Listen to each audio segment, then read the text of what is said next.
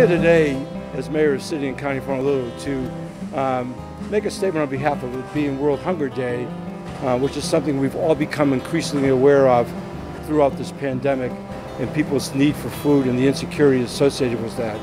But one of the things that I'm really impressed with is how far they've advanced food distribution with their new e-commerce program, which I just got to witness this morning. So I don't think I could be any more impressed with anything and everything I've seen this morning. It's an honor to be here.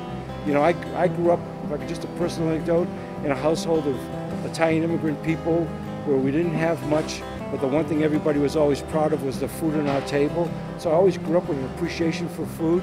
As I got older and I began to understand hunger and see it in other people, it became even more pronounced. So to see an effort like this today, where people are really making a tremendous difference in people's lives, I'm humbled, I'm impressed, and you have my complete respect.